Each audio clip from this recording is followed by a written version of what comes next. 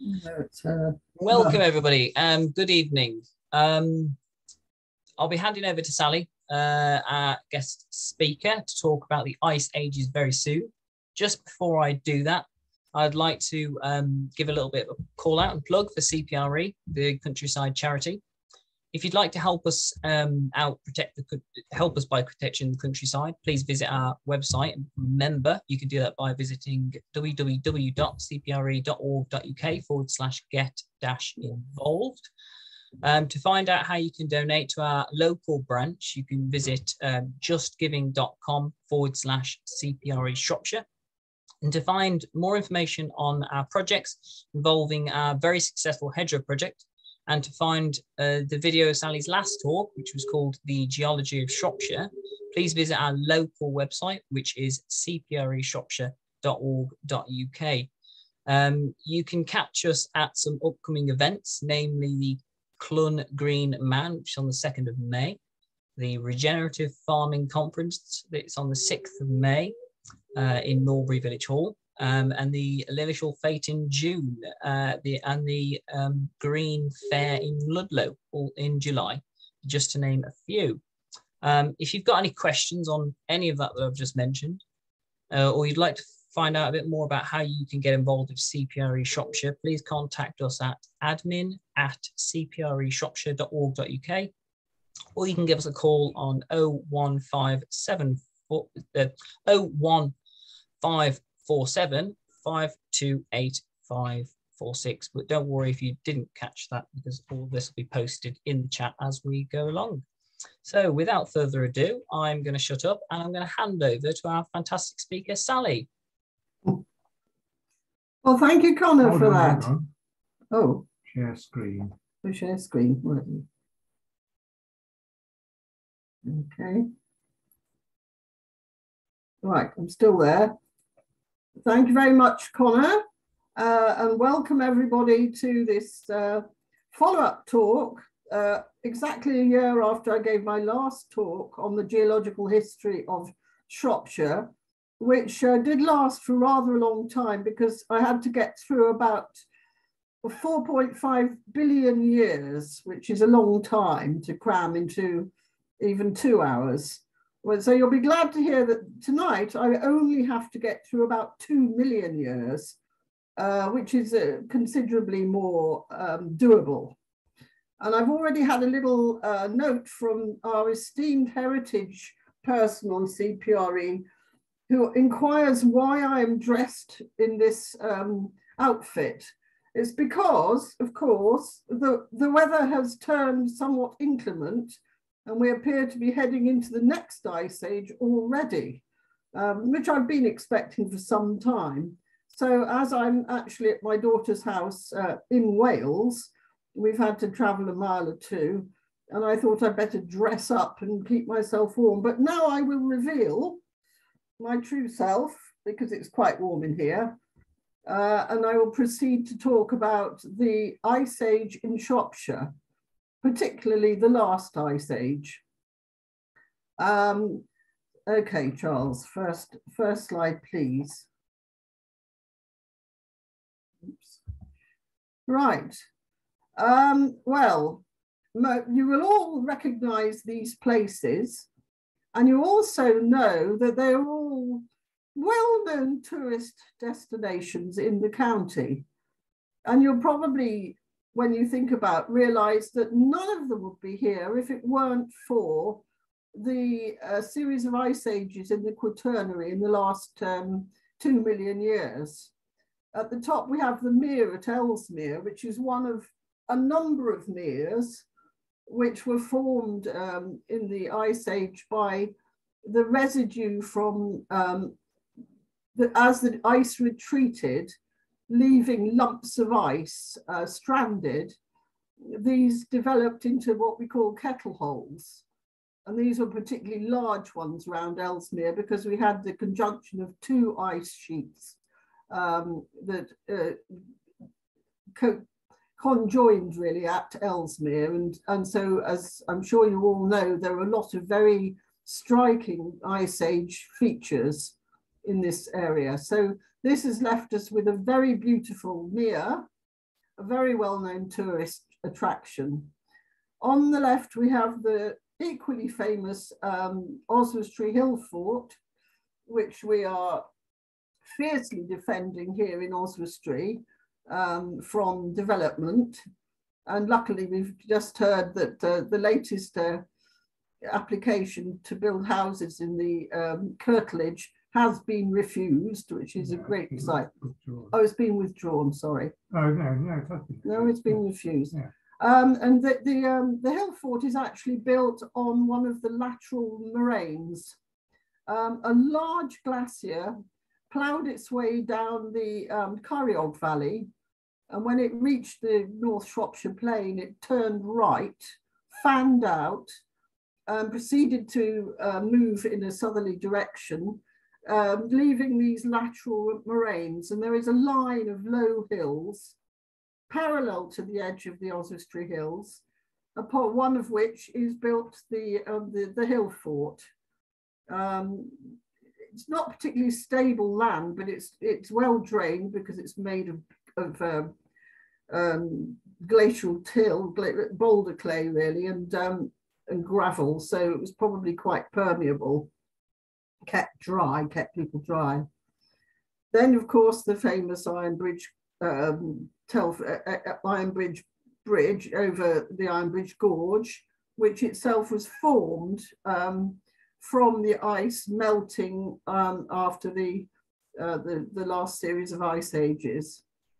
To the right, the slightly tipped picture, and this is the Wixle Moss, which is the large moss in North Shropshire, which is also in a very large kettle hole, which has gradually filled up with vegetation and peat over centuries and turned into this vast and unique moss, as it's called in this part of the world, the third largest in England of raised peat moss, and a very, very important site of special scientific interest for its vegetation and its insect life, fiercely guarded by the naturalists. Bottom left, you see an image of the famous Long Mynd, and you'll see these rounded batches, they're called, which probably started life as narrow river valleys, but when the ice rolled over the Long Mynd, they smoothed it over and shaped it into these rather nice, shapely batches, we call them, which is also a great tourist attraction. And on the bottom right, of course, we have the Stiper Stones, which is the second tallest hill in Shropshire, and probably for some time poked above the ice level, which was at times well over 1,000 feet high, almost 2,000 feet, unimaginably vast ice sheets. And this, of course, freezed and thawed every time, every night probably, but particularly in the winter. And the fluids penetrated this hard quartzite, froze, expanded, and shattered them. And you see the shattered rock and the scree below. And you'll find scree on most of the high hills in Shropshire from the same process. Certainly on the Clee Hills, there are signs of frost shattering. And it also forms a sort of soil called head, about which more later. Next, please. Oh no. There we are, right. Now, I don't know how many people actually attended my lecture last year, which took us right through from the Precambrian up to the age of the last solid rocks in Shropshire, which was in the early Jurassic, the Liassic times, about 180 million years ago, this blue area around Priest. And I'll just remind you, I'm sure most of you are familiar with this, but we have a wonderfully varied selection of rocks in Shropshire, bedrock that is, underlying what later was covered by the glacial sediments.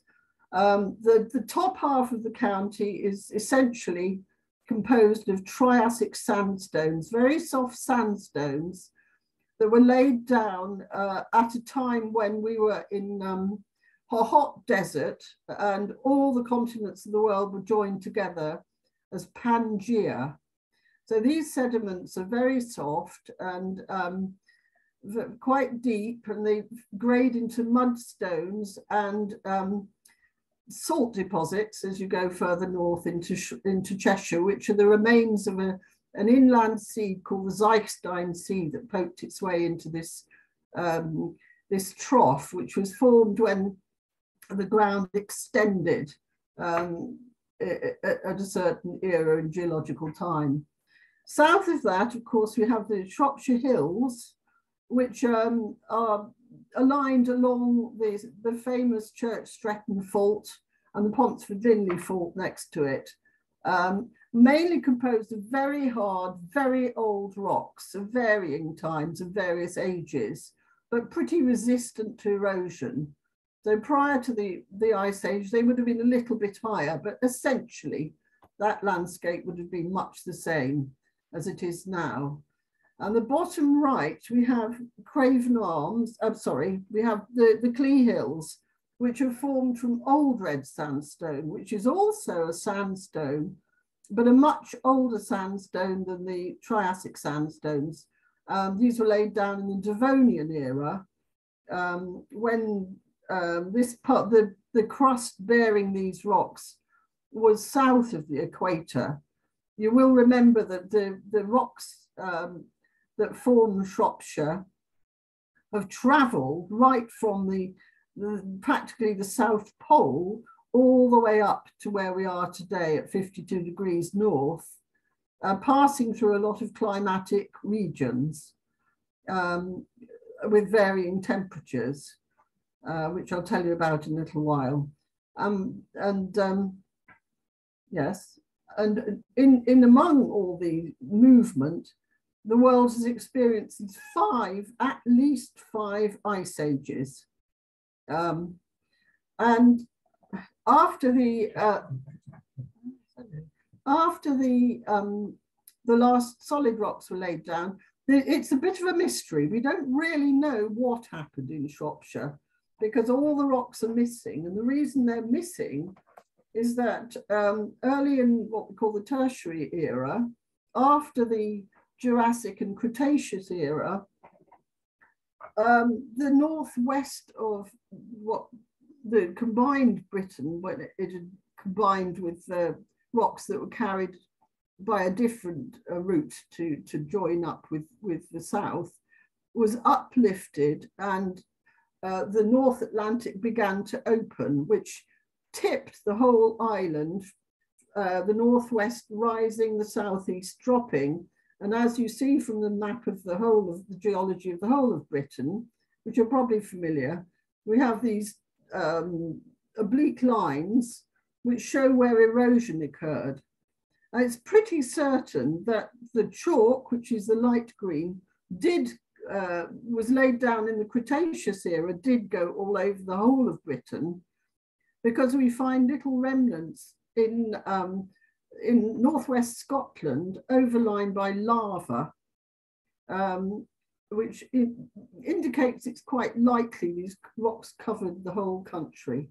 Likewise, the Jurassic rocks, which predate that, the Cotswold stones were everywhere. And in fact, the glaciers that came down the Irish Sea dredged up rocks, which you can actually see on the beach at a place called Tonvanny near Towyn.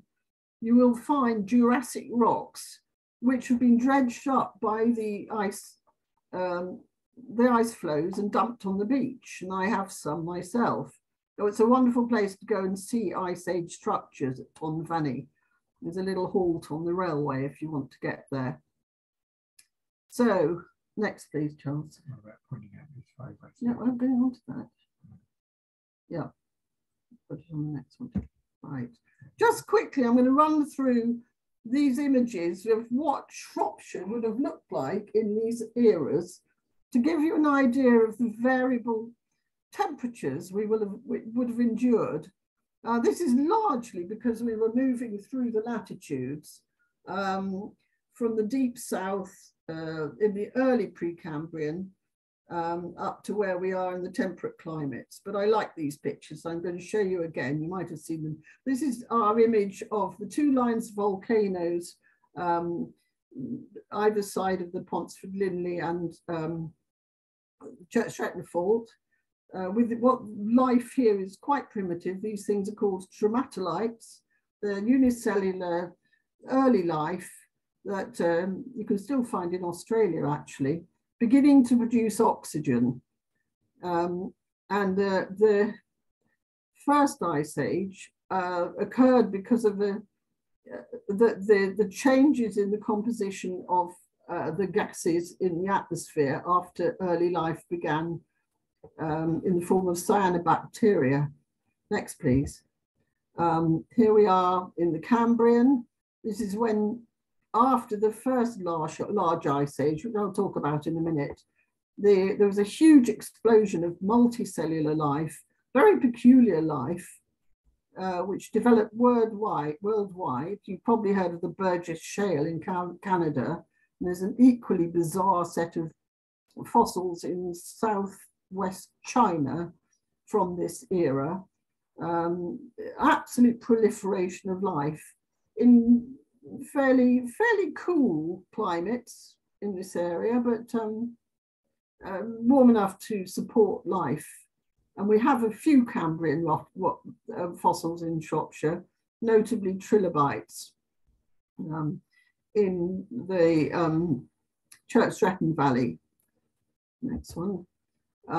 Here we have the Ordovician. This was in the era of great volcanoes.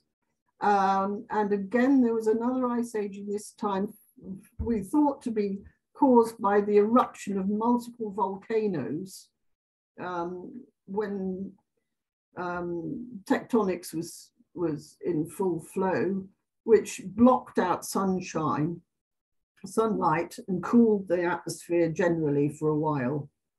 So this was not quite such a warm era. As you say, there were ice ages and a lot of life that had evolved that far went extinct. Next, please. Next, we have the Silurian. Now, this is a different matter. Shallow seas, we'd moved up, this piece of the crust had moved up into warmer climes, probably where South Africa is at the moment, sort of Mediterranean climates, very shallow seas, life absolutely flourished. And this is what eventually ended up as Wenlock Edge, very well known. But the climate then was lovely and warm and balmy in general. Next one. Then we moved into Devonian, which is when the old red sandstone was formed. And this was essentially very dry, very hot, desert-like, and land life began to proliferate. And this was the era when land plants began to arrive. So here we have life coming out of the sea, essentially. Before this, most life was in water, and reptiles are beginning to develop legs, and things were getting rather warm, really. Okay. Carboniferous, hot and steamy. We were at the equator at this time, so it was a very hot climate and proliferate these Lycopodia coal forests proliferated all over the place in our neck of the woods, which gave rise to our coal seams. Next, yeah.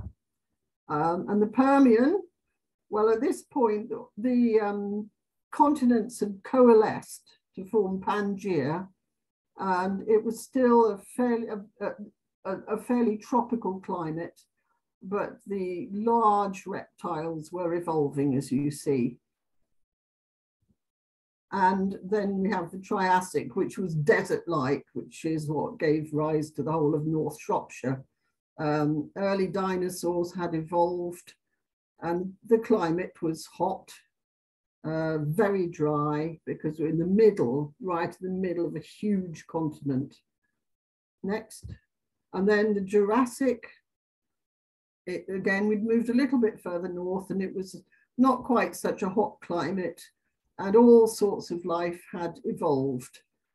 And then we come to a crashing end in Shropshire until, well, we have this gap, things happening around the earth which might explain what happened.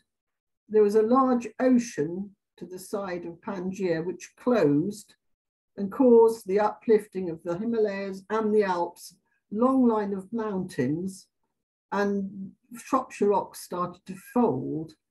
So we think this affected climate because new rocks forming and eroding tends to absorb carbon dioxide. There was also violent volcanism, as I've mentioned, in the North Atlantic. And there was a mass extinction at the end of the Cretaceous. So the dinosaurs all died out. And then the large mammals started to evolve. So there was a lot happening. We just don't know exactly what was happening in Shropshire until next. The ice ages occurred. So here we have the sort of animals that have bounded towards the end of the ice ages, let's say. The famous mammoths. Here's a woolly rhinoceros, quite a lot of deer-like beasts, lions, horses, early horses. So from about 70,000 years ago to 10,000 years ago, latterly in the Quaternary period, 3 at least very, very cold eras. What we call the Anglian, which was the largest ice cap, followed by the Woolstonian, and the last ice was the Devensian, about which we know most because each ice age tended to obliterate most of the evidence from previous ice ages. Yes, yeah, next please, yeah. So we have these 5 known ice ages of the Earth.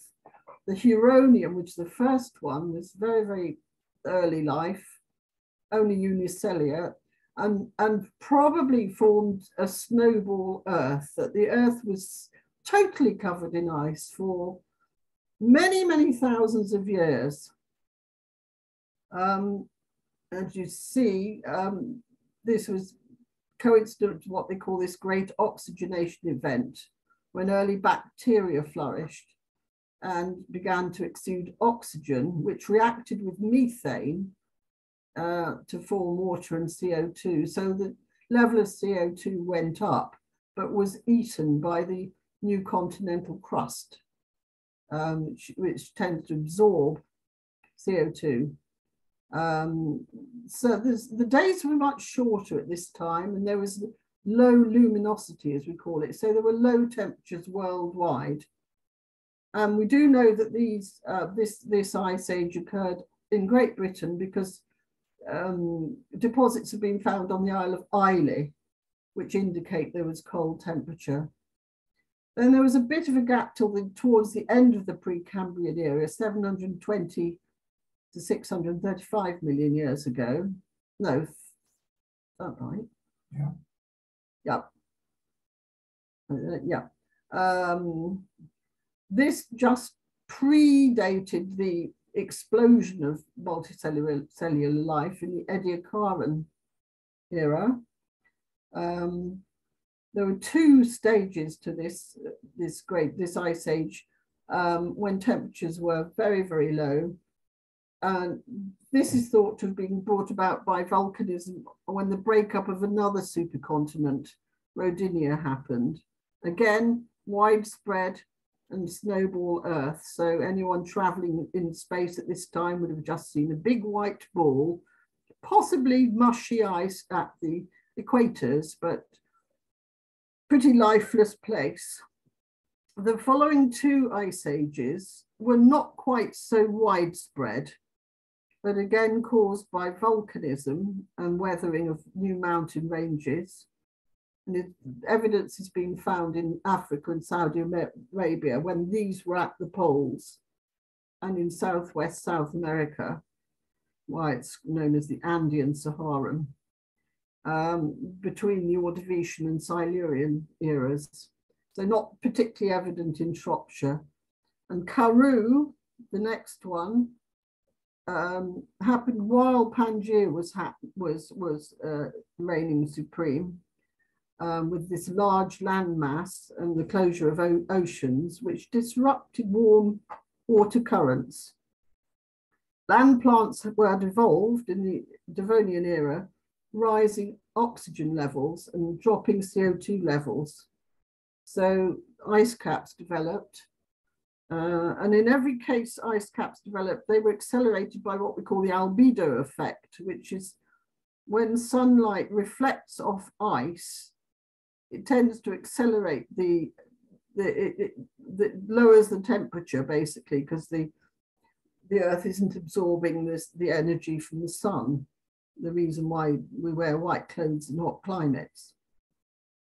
So there we are, after the end of the Karoo, the next big ice age, and the latest one is in the Quaternary, which is the ongoing ice age. We are officially still in this ice age, which comes and goes and has had about 17 cycles between 2.4 million years ago and 11,500 years ago, ongoing.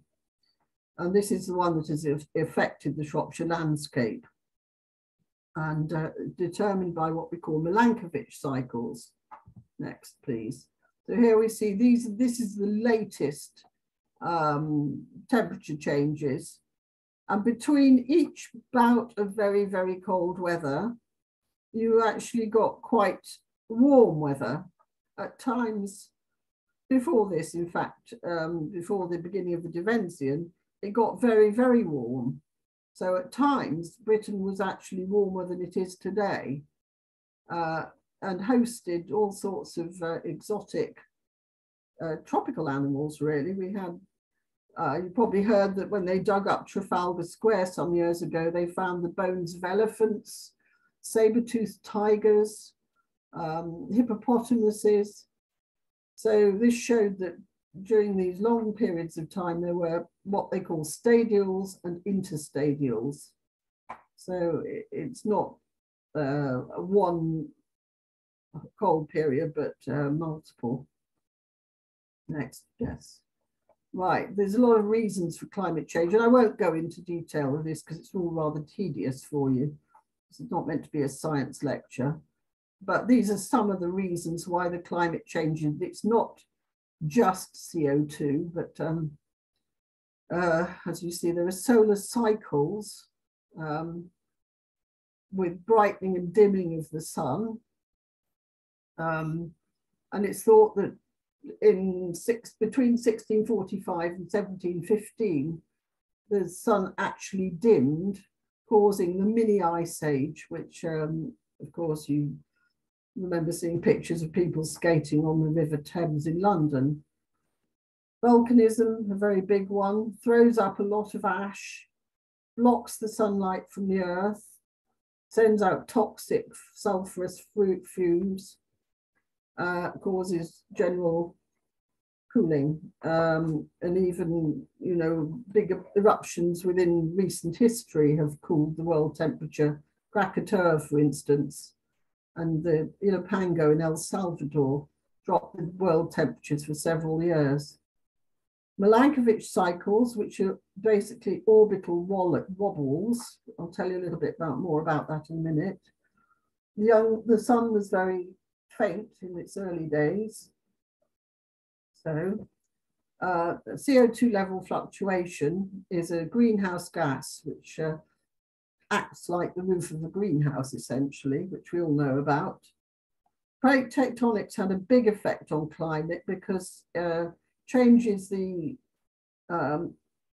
basically the configuration of land masses. And these can have a very great effect on things like ocean circulation, particularly when North America and South America joined up. It stopped the circulation of ocean currents right round the Earth and instigated the start of the Gulf Stream. And also when Antarctica broke away from the bottom end of South America, it allowed currents to go right round Antarctica, cutting it off from the rest of the world, and allowed ice sheets to develop, covering the whole of Antarctica. Asteroid impacts. These are thought to have had some effect on climate. The vast one at the end of the Cretaceous, killed off the dinosaurs, actually produced warming for some hundreds of years because it was so vast and so much ash was thrown up and debris. But many other ancient craters have been found and not thought to affect climate particularly.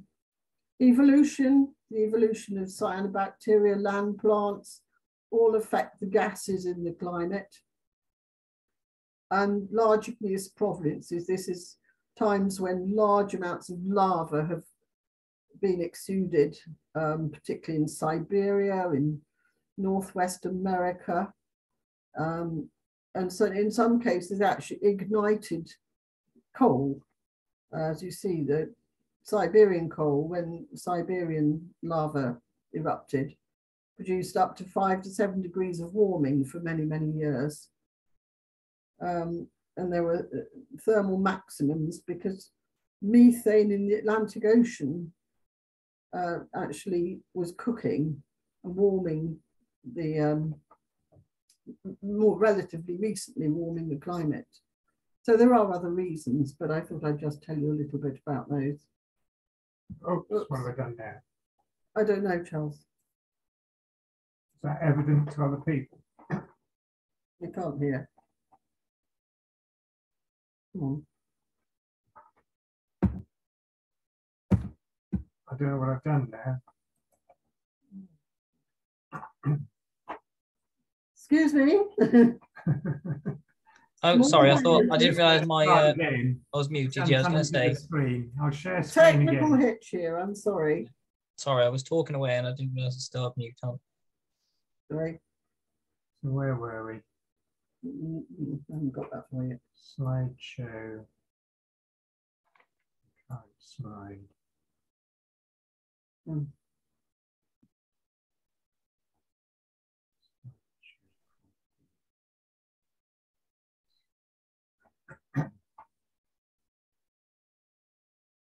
My apologies. No, this was tactical, everyone. This was very tactical, actually, because we're talking about the ice ages. So we're behaving as if we are in the ice ages and just learning about technology now. So Okay. this is all intentional. Oh, good. Right. I seem not able to. I've probably sent everyone to sleep now with the bits of science, but Milankovitch cycles are very important. The theory of the Earth's solar input and its climate are affected by fluctuations in the orbit of the Earth around the sun. And this was proposed by a Scots scientist, James Kroll, in about 1875, and revived and developed by a Serbian geophysicist, Milutin Milankovitch, in the 1920s. The Earth's orbit around the sun is elliptical, if you looked at number 2, orbital eccentricity, with the sun as a focus offset from the ellipse.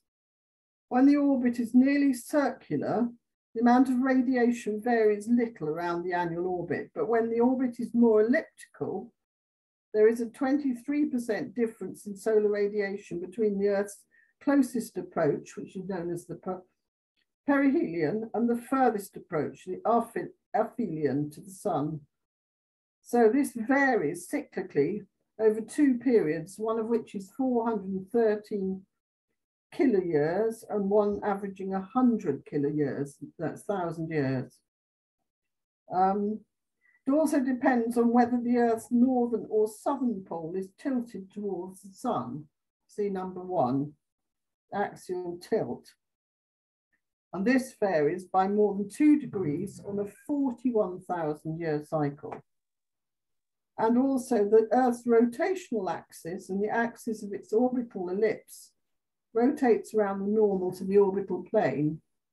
This is known as axial precession, with a period of about 22,000 years. So these 3 factors cause these various cyclical changes in the amount of radiation reaching the Earth. And if they're all added together, as Milankovitch realized, you get these very cyclical changes in the overall heat distributed in the Earth. And these actually coincide very neatly with the ice ages. So it's rather clever. And it's also, we can predict in the future when we are likely to get ice ages. Although, of course, at the moment, human-induced CO2 is rather queering the pitch, so it's not certain. But the likelihood is that we will go back into more ice ages in due course. Oh dear, I'll have to talk among myself a little bit more, I'm afraid, because we're technically in trouble. We've got sending for our technical. Oh dear. Apologies, everyone. We're just trying to sorry about this. Get the screen back on. It's not a problem. Are there any questions at this stage? Yes, any questions? Have we got any in the chat box? No, but I see a couple have unmuted themselves, so I wasn't sure whether they were. Yes, okay. If you are unmuted, just fire away with any questions. Sally, it's Mike Robbins here. Just out of interest, is there any evidence that the more recent ice ages had any effect on the political state of the world? On the political? Yes, in the sense that the Maunder Minium, that was the time when we had the problems for King Charles's and Oliver Cromwell, etc. I was just wondering whether perhaps it caused some sort of impact on the political status, etc., etc. Is there any evidence to suggest that? Well, Mike, I'm not a historian. I'm afraid I gave up history when I was about 13, and I have absolutely no idea, but I would imagine quite likely, yes. In the same way, perhaps, that droughts now are causing migrations, maybe when it got particularly cold, I'm sure there was more plague around, illness.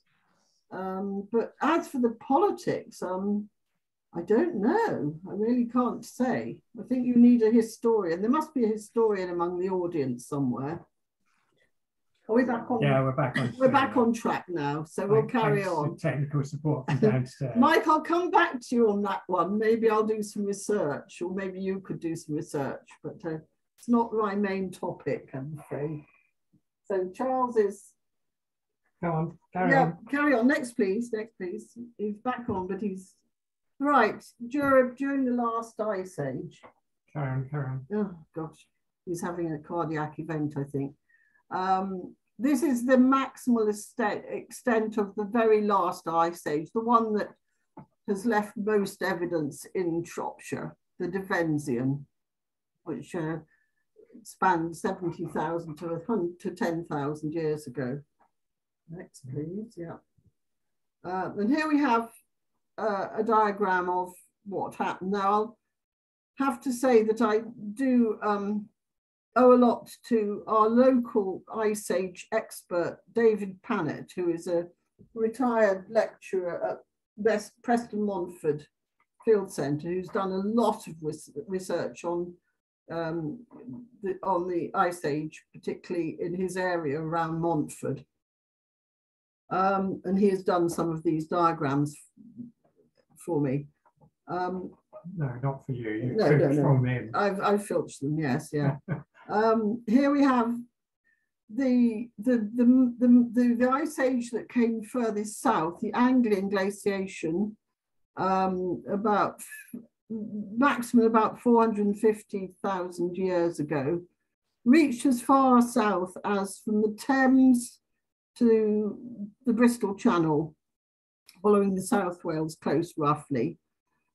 This was the largest ice, the furthest south ice came. Below that has always been ice free. And the Anglican followed the north coast of Devon right down as far as the Scilly Islands.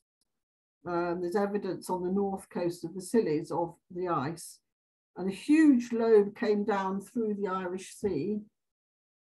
And we know this from deep sea sediments, and we know there was moraine at the very south, around the south of the Bristol Channel, from dredgings of erratic boulders dropped into the sea. And this ice age actually altered the course of the Thames, which prior to that flowed much further north. It came out into the North Sea somewhere around Felixstowe. And earlier than this, the Thames actually drained the Welsh mountains. There was no Severn, but that drainage changed partly due to this tipping of the country, but the ice blocked the outflow and pushed the Thames further south. Then as you see, the Devensian glaciation didn't reach nearly as far south as the Anglian, but resulted from ice caps developing over the centre of Scotland, the southern uplands, the Lake District, and North Wales. Each had their own ice cap. And if you sort of imagine, I want you to use imagination a lot here. Imagine most people on this call will have been around in 1963 and remember that dreadful winter. Now imagine that every winter. After a while, the snow never melts on the highlands, just compacts into ice, I mean. And after some time, the ice begins to move, it begins to flow very, very slowly, but moves downhill, moves uphill, in fact, as well. But these years and years and years of snowy conditions soon give way to these rivers of ice, which tend to form big lobes and move out from the hills out into these lowland areas. And this is the maximum extent of the latest ice age, so the Devensian, which lasted until over about 10,000 years ago. Next, please. Yeah. And this is Shropshire before the Ice Age, the latest Ice Age. Now, as you see, the River Severn actually flowed out into the Irish Sea, just kept flowing north along under the Oswestry Hills and to the east of the Cambrian Mountains. And the river that is now flowing east through Shrewsbury probably flowed west into this ancient River Severn Dee catchment. In the south, the River Teme flowed directly south. It didn't go through the Downton Gorge. We're coming out of the county now, but the Teme here flowed down to the Wye catchment, directly south. There was quite a difference. There was absolutely no sign of the Severn Gorge to the east of the Clee Hills, nothing there at all. Further south, there would have been drainage down towards the Bristol Channel, but the drainage was quite different. Okay, now I had a lot of fun with the next few slides, figuring out how I could model the Ice Age in Shropshire. And it was suggested to me that I should make some Play-Doh, which I haven't done since my children were young, some many years ago now. But indeed, I decided I would have a go at making Play-Doh, which is very simple. And indeed, it was perfect for making pseudo ice flows. So Here we see the ice at its maximum in Shropshire, covering the whole of the north of the county. However, I want to distinguish it from the Welsh ice, so I found some sort of cheese wax, the red cheese wax from Baby Bells, and melted it over the top of the ice cap here. So this shows where ice flowing out from the ice caps that had formed on Snowdonia met a river of ice coming down over the Irish Sea into the Cheshire Plain and down into Shropshire. And the line of demarcation is somewhere between Ellesmere and Shrewsbury, and now forms a very prominent ridge through Cockshut and that way, which is where the two ice flows met. In the south, you see there are fingers pointing below the South Shropshire Hills here. And they blocked the drainage of rivers such as the upper reaches of the Onny were blocked. So this is how things were. But Wenlock Edge was not covered in ice, as far as we know. Corved Vale doesn't have ice deposits in it. And the tops of the Longmynd and the Stiper Stones were probably free of ice much of the time. But bear in mind, these things came and went and came and went and over many thousands of years. So it wasn't a simple picture. It's impossible. I can't do moving images, but this is the best I can manage. Next, please. As the ice began to retreat, and when I say retreat, it doesn't actually retreat, it just the edge of the ice sheet goes gradually further north, leaving debris at the end that it's been carrying. It's plucked things up from the bedrock.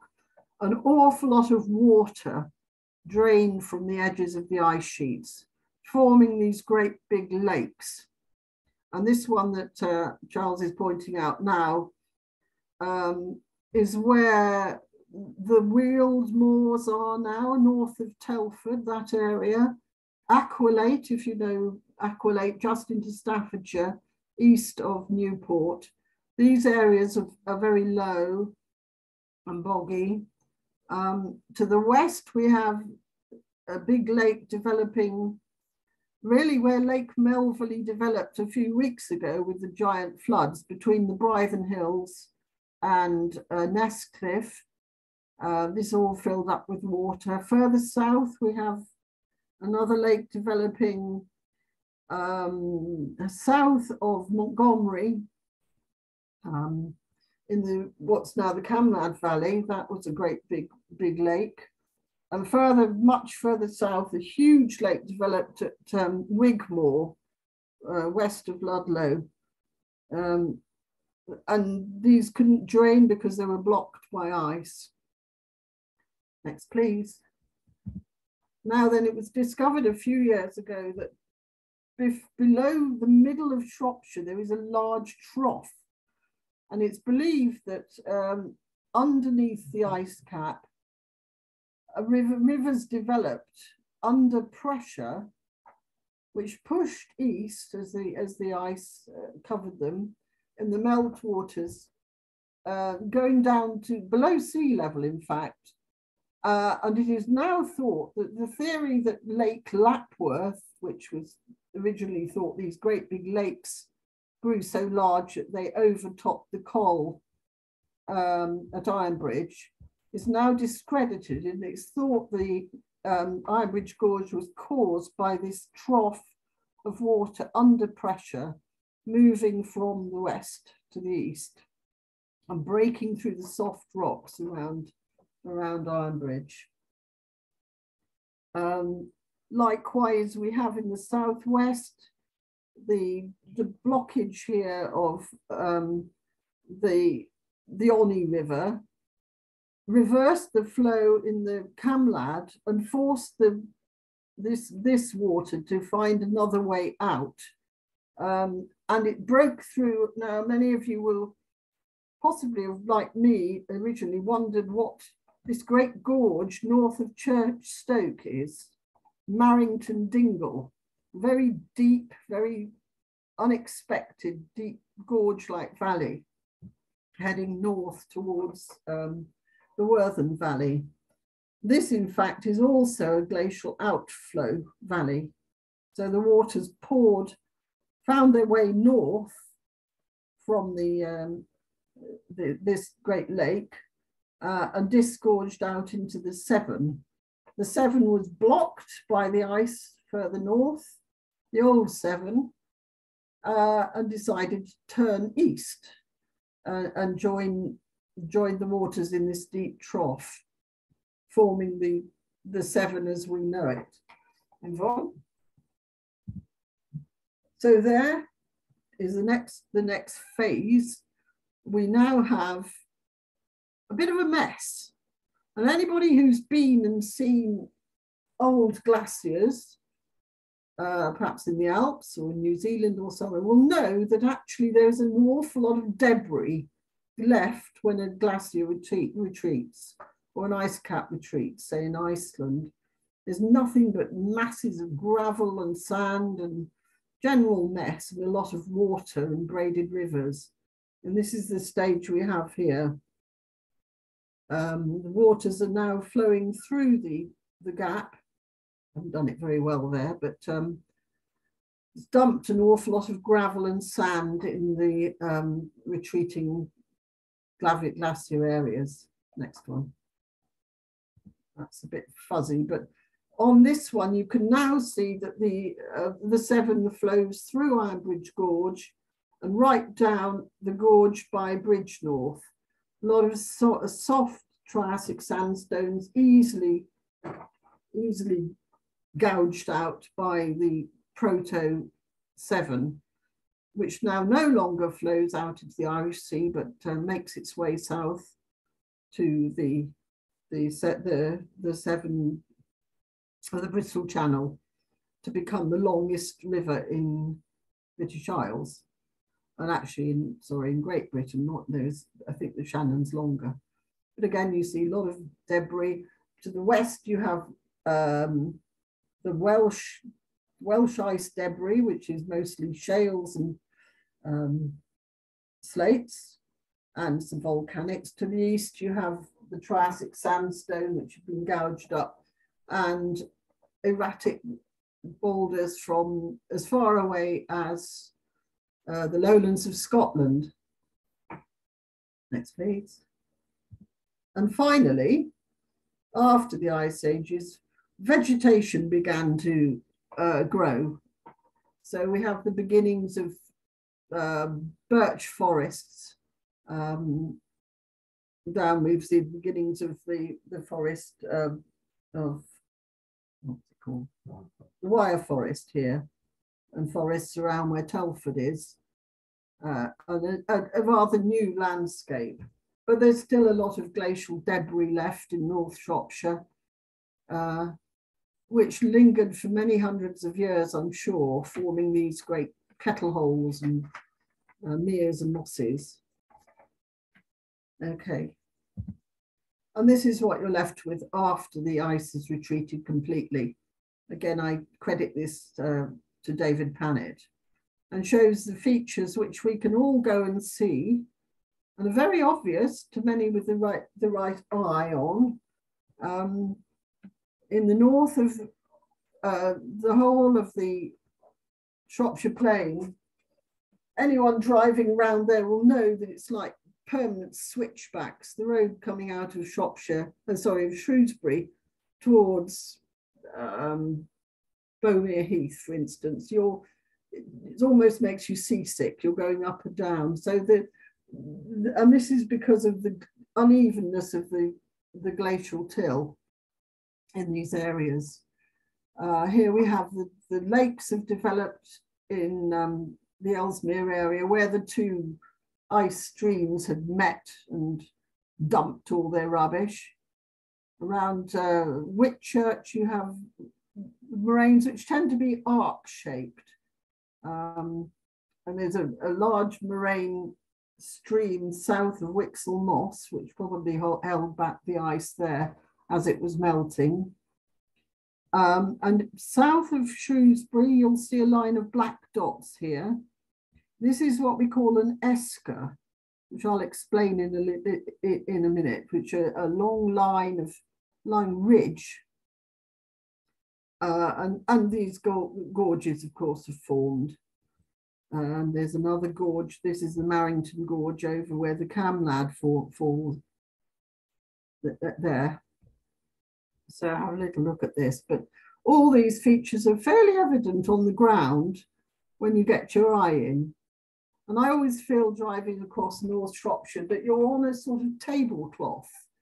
And at any minute you could, or a sponge, you can be let down into a hole because it's absolutely riddled with kettle holes, as you probably know.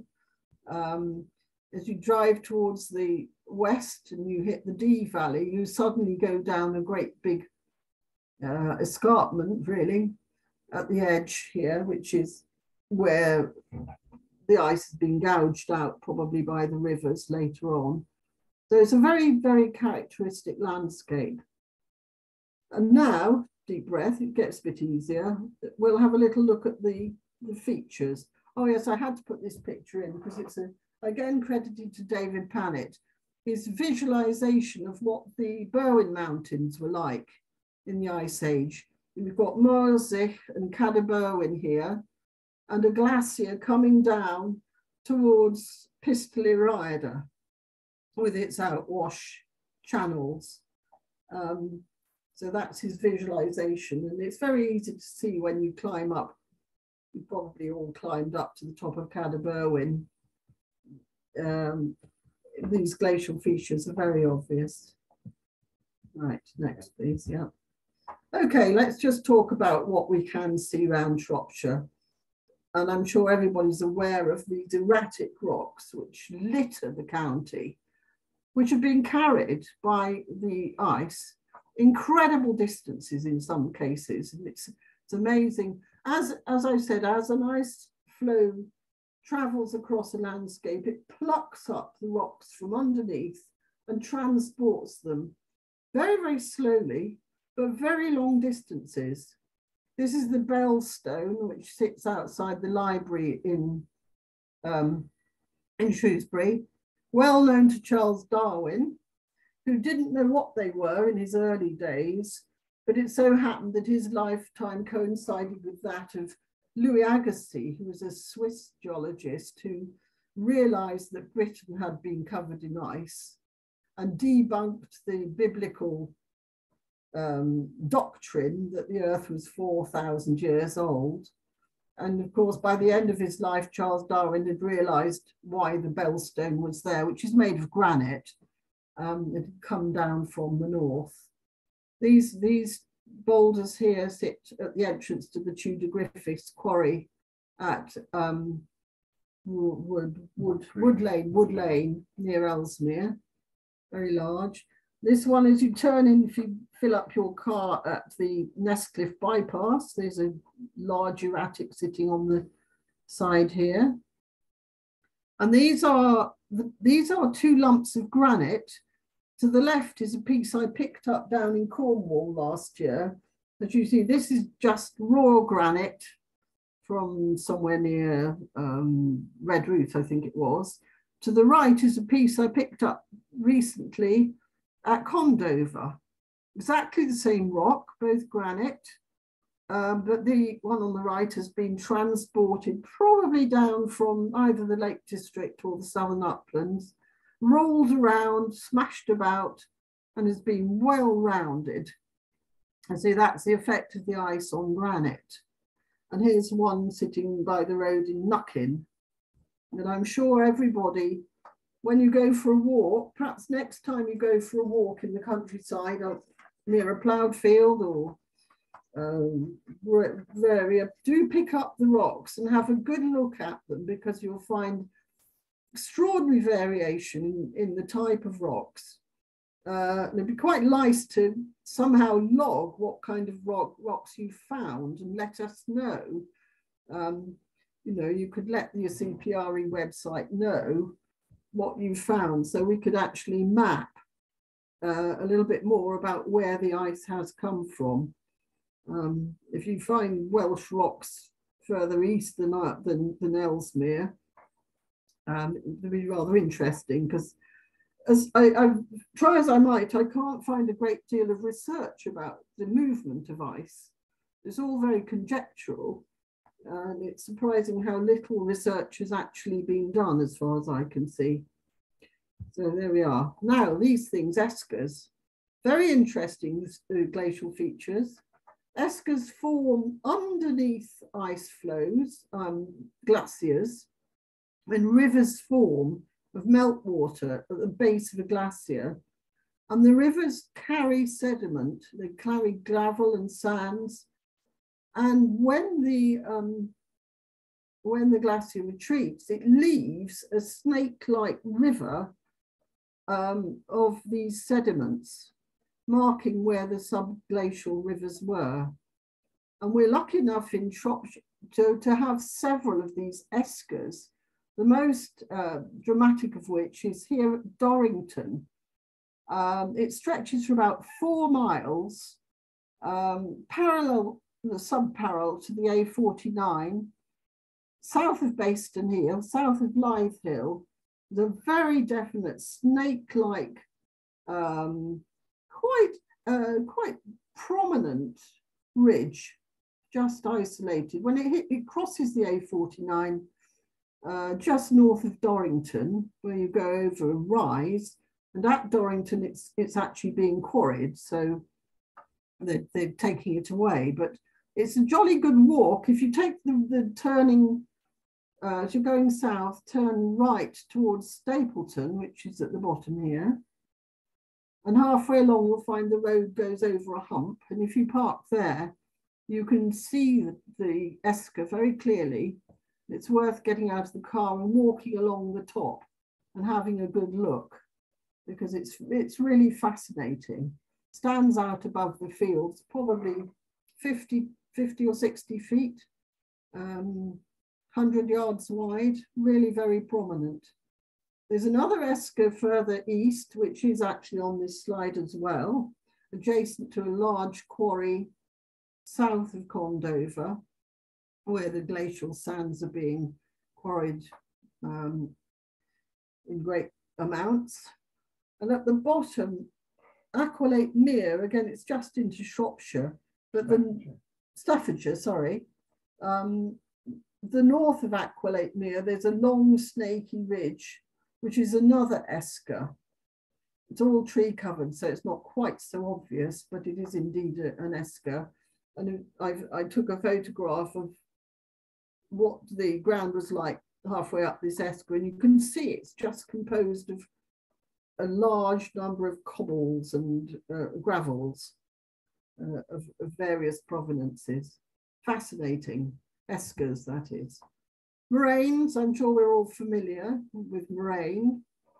You have various types of moraine. You've got medial moraine running down the middle of a glacier, and lateral moraines, which is the material dumped at the sides as a glacier moves. And as I say, Shropshire's got lateral moraine in the form of the hill fort in Oswestry, as I've already pointed out. Terminal moraine, well, the end of any glacier looks like a kind of, oh, I don't know, junkyard, a heap of rubble, often many miles of it. And then years and years later, it can be exploited as building materials. This is the Tudor Griffiths quarries at Wood Lane, where there's a nature reserve actually in the excavated parts of it, which have been flooded, and a very good bird reserve. But they're still busy digging out lots and lots and lots of sand from this moraine dump, really. Right, drumlins and canes. These are glacial features which you do find in Shropshire. They're a little bit less well defined than these two pictures which have come from Scotland, I think. But a drumlin is a feature that lines up with the flow of the ice in the same direction. And in Scotland, there are huge areas of drumlin fields. They take this form of having a blunt end and a sharp end. And if you imagine the ice flowing from the left to the right, it will encounter some object, flows over it, and then dumps its material behind it, forming this very characteristic shape. We do, I think we can sort of imagine we have some in Shropshire. I found somewhere near Tetchell near Ellesmere that looked a bit drumlin-like, but I wouldn't swear to it. But we all know that there are huge numbers of humps and bumps, as I call them, all over North Shropshire. And a cane is formed in a slightly different way. If I can quote from my notes. They're formed in meltwater and develop in depressions in retreating glaciers where gravel accumulates in fine to coarse gravel, forming these little hills. So I believe this below it actually is a cane in the Church Stretton Valley, where also there are some drumlins between Church Stretton and Old Stretton. But our esteemed Sarah Jameson, our branch manager. Our branch manager, I always have to get a title right, owns a tract of land in the Red Lake Valley, south of Clun. And she has two very prominent little bumpy hills on her field, which she wonders whether these are drumlins. And I would say from this photograph, which is looking down the Red Lake Valley, they are rather well aligned with the valley, and therefore I think it quite likely that these are drumlins. And if you look below in this picture, we have the right sort of shape, the blunt end and a tapering end. So I think we do indeed have our very own CPRE drumlin at New Invention. So we can claim to own a rather nice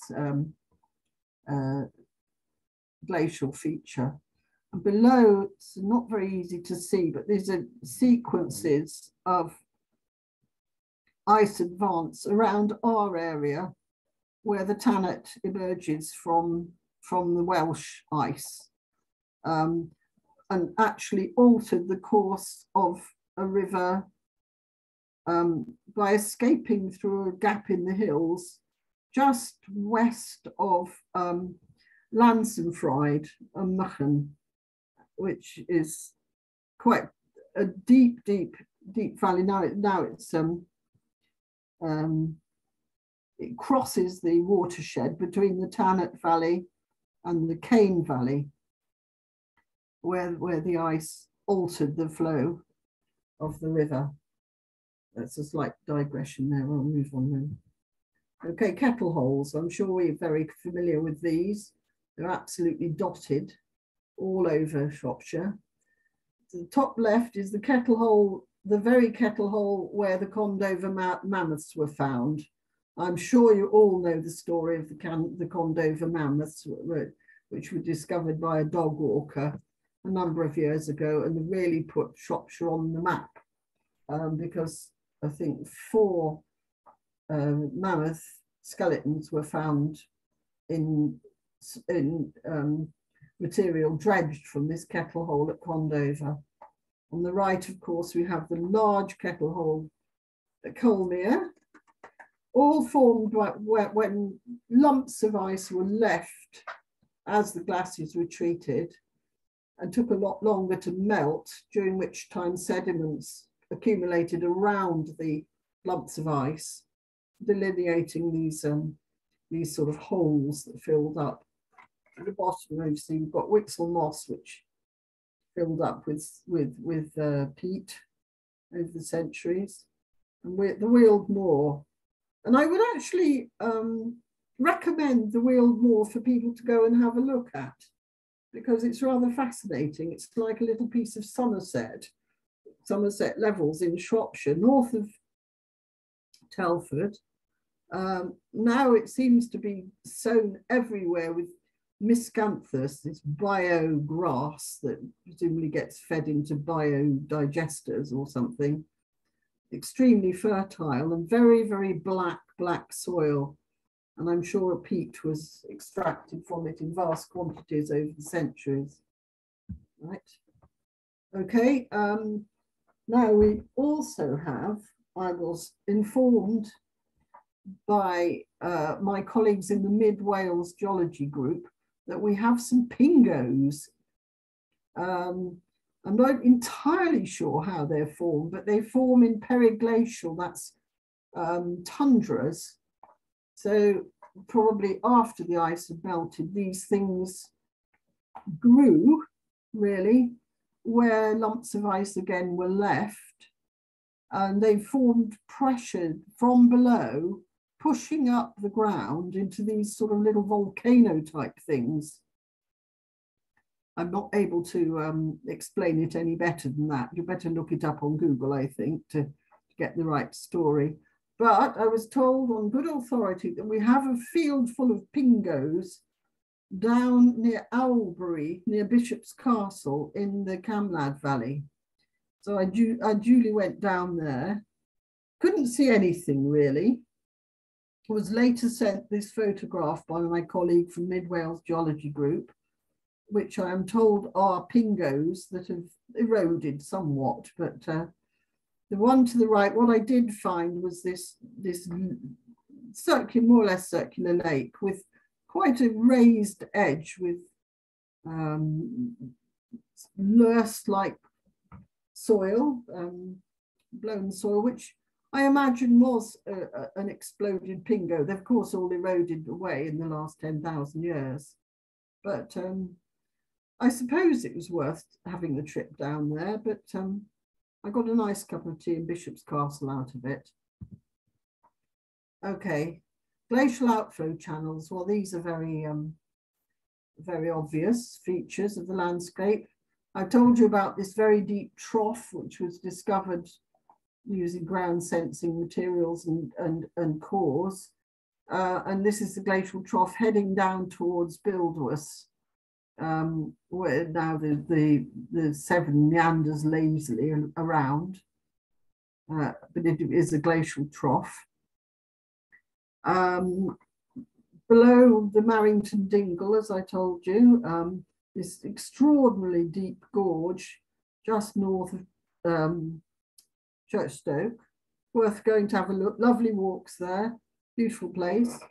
Ashes Hollow at All Stretton is probably a glacial outflow, and of course the Ironbridge Gorge. And I don't think I would have believed all this about water causing these enormous gorges if I hadn't been attending a very interesting series of lectures by a professor at Central Washington State University. Absolutely fascinating lectures about the Ice Age in Washington State, the North Pacific states of America, where in the last Ice Age, ice lobes protruded across the Canadian border, blocking the outflow of the Columbia River in northern Idaho, which developed into a huge lake called Lake Missoula. And at some point, as the ice retreated, the water broke through the ice barrier. In a matter of days, it flooded out across what they call the scablands, which are a huge area of basalt outflow where the rocks were, well, not particularly soft, but fairly soft, and gouged out these enormous valleys called the coulees. And if you look at any map of Washington State, you'll see these enormous dry valleys through which this water poured and eroded out in a very short time. It was probably carrying a lot of debris, a lot of ice. it scoured its way through this country, gathered together again at the bottom, and formed the Columbia River that pushed its way through the Cascade chain of volcanoes and poured out into the Pacific Ocean. Absolutely amazing. And apparently it kept reforming this Great Lake Missoula, and then flooding again over many centuries. To form a very unique landscape. So it just showed the power of water, glacial water. Next. Now I just want to talk a little bit about the soils that develop from the glaciers. This is a braided river in Iceland. As the glacier is retreating, there's a sort of mess of melt water, but it dumps all this gravel and flows of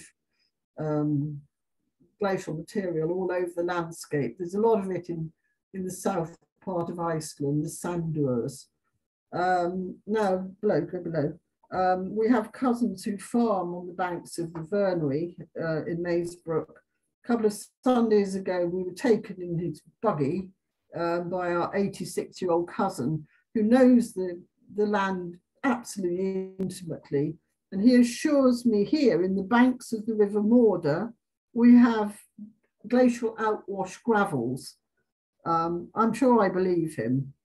They're quite evident in lines in the banks. And so the Maesbrook is built on a ridge, really, where probably a moraine ridge.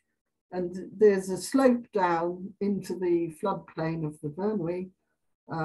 And these are all the gravels, sort of the outwash gravels from the Ice Age.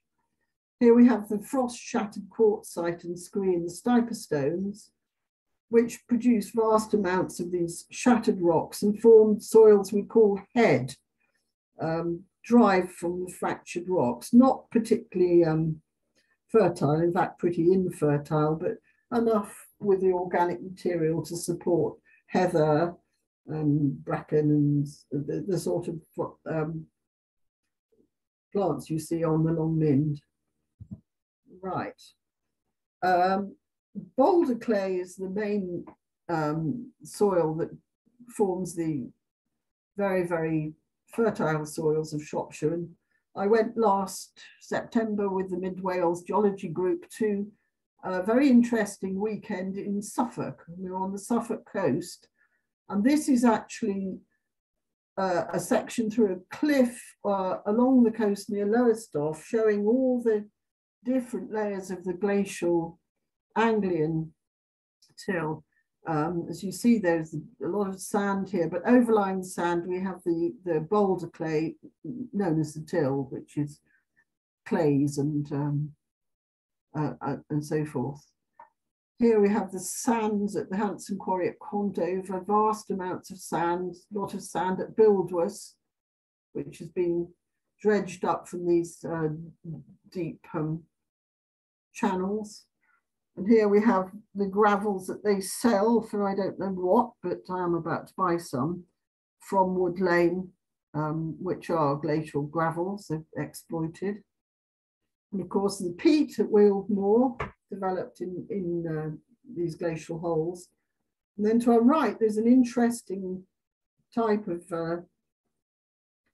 ground called varved clay, which shows where these lakes developed and then drained away, then developed again, forming these parallel sediments. I think this picture comes from near Montford Bridge, where our good friend David Pannett discovered there were a lot of varved clays when they pushed the new A5 through terminal moraines at Montford Bridge. So varved clays is new to me. Varved means layered, in fact. Okay, and close to the heart of CPRE, we have planning issues. So just to conclude, really, we've got a section through, thanks to David Parrott, through the landscape at the site of the proposed Northwest Relief Road, from which you will see that the Northwest Relief Road will have to be engineered into this deep channel filled with very soft, very unstable glacial sands and gravels under the Severn, just where they propose to put these bridges. So the engineers need to pioneer very, very deep piles. And the hydrogeology of this area is very interesting. I see you have the Shelton Waterworks here that used to abstract water from the River Severn. But in fact, these sandstones are an aquifer that carry a lot of water. And as the river sort of gives up being a useful source of water, it's now abstracted from the sandstones. And in fact, a big survey a few years ago, the groundwater, North Shropshire Groundwater Survey, has done cores through the North Shropshire Plain, great distance, which has shown us just how deep the glacial tills are. It's between 10 metres and 100 metres deep that overlie the sandstone and affect the hydrogeology, which is another whole new subject. And I have to put in this picture, which was again by David Pannett, of the moraines around the Montford Bridge area. When you have very, very definite terminal moraine around Melverley, this is a Melverley, up to Nestcliff, and another set of moraines around Montford Bridge, through which the A5 ploughs, and moraines the other side of the river with kettle holes around Bicton, where they're busy now building a whole lot of new houses right around the kettle holes, ruining the glacial landscape, really. And here's another diagram, really, of the solid geology around Shropshire. And you'll see this deep, deep trough. There are two branches of it that meet around Montford and underlie the centre of Shrewsbury. So when they put in the new shopping parade in the middle of Shropshire, they had to put piles down many, many feet to reach bedrock in the middle of this trough. You wouldn't have a clue because the river meanders all over the place here. And this trench carries on southeast of Shrewsbury all the way to Buildwas, all filled with glacial sands and gravel. So quite unstable land, really. Right.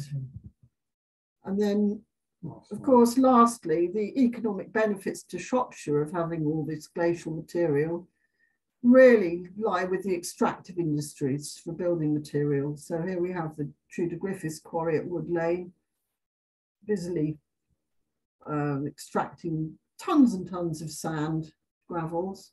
Likewise, the Hanson quarry at Condover, both in full production for the growth industry of house building. Formerly, of course, there was peat extraction at Wixle Moss and probably in the Weald moors, now outlawed, of course. And of course, our rich agricultural soils of Shropshire are enriched by this very varying the minerals that have been fed onto the land by the glaciers, so giving rise to the wonderful agricultural soils and the sandy areas where we can grow potatoes and asparagus and so forth. And last but not least, tourism, of course. As I said, beautiful countryside, which CPRE is doing its damnedest to preserve. And for some reason, Charles has put the 3 different logos of the CPRE since its formation in, when was it? Just a nod to the passing of time. Sally's talked last time about 4.6 billion years of geology. This time it's been a mere 2 million years. CPRE has its own little short history, as witnessed by these changing logos over the last sort of 40 years. So thank you. Any questions? Thank you very much, Sally. Once It's again, longer than I thought. I thought it would be about an hour, but it's been an hour and a half. So it's absolutely fantastic. Very fascinating. People are asleep by now. No, we hope you enjoyed giving us that talk as much as we enjoyed listening to it. Just before we throw over to questions, just a reminder, if you would like to hear more about our work and how to donate, how to get involved, please visit cpreshropshire.org.uk. You'll also note that I've put a very, very short survey at the chat. So if you can click it now so you don't lose it when the talk finishes. I would really appreciate any feedback.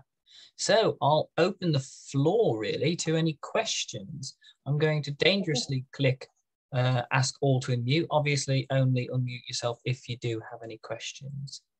I did put something on chat. I did put a question on.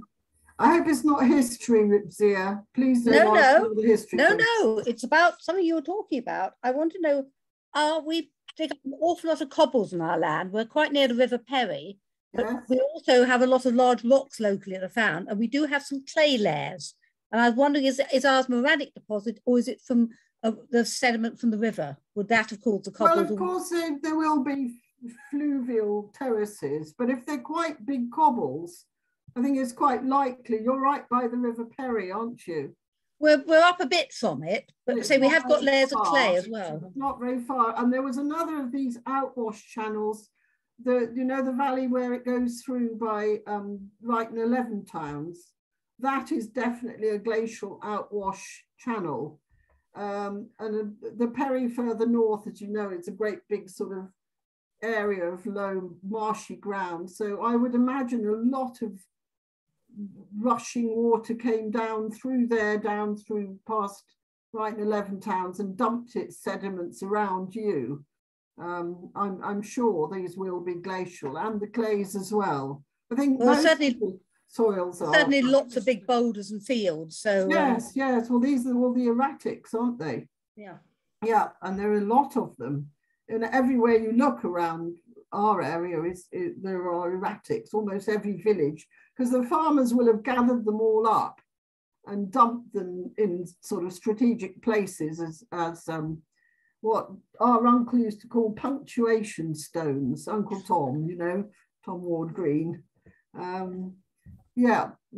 think I would say certainly glacial is the answer to that. There's always said that we're on the Wen Fault. Is that part of a glacial thing, or is that something later? Now that's something totally different. Different. Yes. Actually, that will have. I believe we have a hydrogeologist among our listeners, unless he's got bored and gone, which is quite likely. And he'd probably tell you about that, because the hydrogeology is determined a lot by these deep faults that strike through. There's one by the side of Nestcliff Hill, which is probably the same one that you're on, extending up to northeast from and down past over the river near Melverley Bridge, north of Brython, and then shoots down through the Severn Valley. And that will have directed a lot of the hydrogeology of the area. But I don't think that these rocks you're talking about and cobbles can be anything to do with that. That's much older. Yeah, but we have a lot. I stand to be corrected by any experts in the room, so to speak. Thank you. Okay. Fascinating talk. Thank you. Very interesting. I think we'll move to in a second Jenny and then Kath. I'll just note a comment here from Martin Steer. We were to Sally. Sally, we are not asleep. It was brilliant. Play-Doh geology. I love it. Thank you so much. When is the book out? Who is this talking? Martin Steer. Martin Steer. Do you know Martin? I don't know Martin Steer. I know Martin. Thank you, Martin Steer. How very nice of you. Very good. Can we go to Jenny and Andrew then, please? Andrew. Jenny first. Jenny first, yes. Where's Jenny? No. No. Jenny, Andrew? No. Jenny's left us, I think. No? No, she's there. Okay, then Kath, do you wish to ask your question now? You have to unmute. Mute. Yes, of course. If I that kind of do that. Yeah, I think I unmuted because I thought everybody was unmuting, not because I had a particular question, but it was a very interesting talk anyway. Well, thank you. It was very interesting doing the research. I love doing these talks because it gives me such a wonderful excuse to defy all lockdown laws and any other laws that are going and just take myself off all over the county with my camera and discover all these wonderful places. And I should exhort everyone to go and look, particularly look around Condover. I had a wonderful time exploring Bowmere, if you know the Bowmere at Condover. So sort of a hidden kettle hole, which is actually a boating lake, and I gather the Shrewsbury School uses it for their rowing races, but it's sort of hidden in the hills near Condover. And I then trespassed over into the Condover Hanson pit, tearing my trousers to shreds in the process, and walked along right round their diggings where they found those mammoths. Had a dreadful time getting out again, but actually it was a lovely walk and finding all sorts of amazing erratic rocks everywhere, that lump of granite particularly. Yeah, so that's a wonderful place to go. Go and look at this esker, because that's quite something. And of course, around Ellesmere, there's all these wonderful places and bumpy, numpy, timpy, tumpies. Go and look at the Weald Moor, go and look at Whittle Moss, if you don't know it, but you probably do. And just get your eye in and imagine what it was like when there was a kilometre of ice above you, grinding away at the landscape. Oh, fascinating. But geology is unbelievably interesting, really. Yeah. Okay, next, please. We have a question here from New Homes Historian, which I believe is Steve. Hello, Steve. Good to see you, or see from you. I'll read out Steve's question if you can't unmute. Could you please tell me a little bit more about the mighty Lake Lapworth and its effect on the Ironbridge Gorge? How big was this lake? This is very controversial, and I hardly dare to say, but I think probably the geologists that promoted this are already in the hereafter. But this was long thought to be the reason why the Ironbridge Gorge existed. And it's well known, as I say, that a vast amount of meltwater developed a number of large lakes in the Weald Moor area and Shrewsbury area. And it was thought that these joined together, and the pressure of the water got such, and the height of the water, that it overtopped the coal above where Ironbridge is now. But as I say, the discovery of this deep, deep channel that extends from Melverley to Buildwas and joins another channel that comes down where the River Perry is now, really where Zia's house is, that debunks the idea of the Lake Lapworth. And it's been found that these lakes were all at different levels, actually. So they couldn't all have been coincident in one lake at any time. So that whole thing has been debunked. But I think it's a bit of a mixture of both. I think there was a bit like Lake Missoula in Idaho that produced these incredible scablands. I'm sure there were big lakes that disgorged very quickly through the nascent Ironbridge Gorge and deepened it and lengthened it all the way down to, say, Stourport through the Triassic sandstones. So I think it's a bit of a mixture, really, of reasons. But there certainly were a lot of big lakes, and you only have to look at the landscape now to see how much is very flat, where you might not expect it to be flat. And this is where these lakes were in the olden days. Thank you. Yeah. Are there any more questions before we draw to a close? If there are, please feel free to unmute yourself or raise your electronic hand if you know how to. No? Oh. Can I just very quick one, that I know the Yarnbridge Gorge was affected early on, obviously it appeared there, but later on the river actually changed course. It was a huge volcano in 70, I'm trying to think what date it was, 17 something or other, and it moved the whole course of the river. Would volcanoes have affected other parts of Shropshire? Is there evidence that it's done that anywhere else? The whole course of the river, there were trees. But where was this volcano, dear? I'm fascinated. No, there was a earthquake, not like, sorry, Oh, not earthquake. An earthquake. And I was wondering if earthquakes cause any other sort of disruption to rivers and things. Is there evidence of that? It was 1770s, I think it was. I don't think I've heard of that. I've got it all written up. It was because it's where they're going to do the building. The whole I know that a huge trees moved across. Landslides, aren't there? There are landslides. Yeah, I'm just trying to think what year it was. I was trying to do a quick search where I wrote to somebody about it, but I can't. I think I've got. It's 27th of May, 1773. Oh, yeah, and I've got an very old book that writes a whole eyewitness report of it, and houses and things, and whole oak trees moved down, and the River Severn changed its course. And I was wondering if there any other. This is news to me, but I'm prepared to believe it. I'm prepared to believe it, but it was a boundary.